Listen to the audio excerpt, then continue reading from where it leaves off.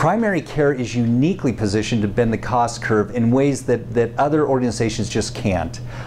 If we look at other industries that have been largely disrupted, for example, mainframe computing that was disrupted by personal computers, disrupted then by iPads, and then later by smartphones, almost always it's a newcomer that's required to revitalize the industry rather than an incumbent.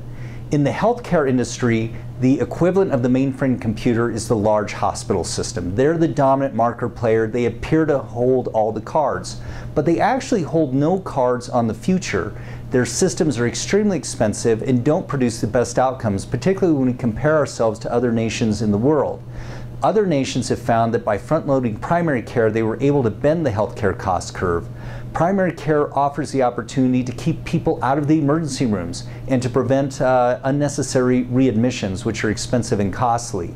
And so primary care practices or organizations that appeal to consumers with extended hours or by offering an expanded ancillary services such as IV therapy or the ability to do essentially everything an urgent care can, will find that many of the ER patients start coming to their doors instead. And in the private practice offices, what will happen is the payer will say, gee, that experience only cost me $300 as opposed to $3,000 in an emergency room. Or they'll also note that the whole visit took only 90 minutes as opposed to 5 hours.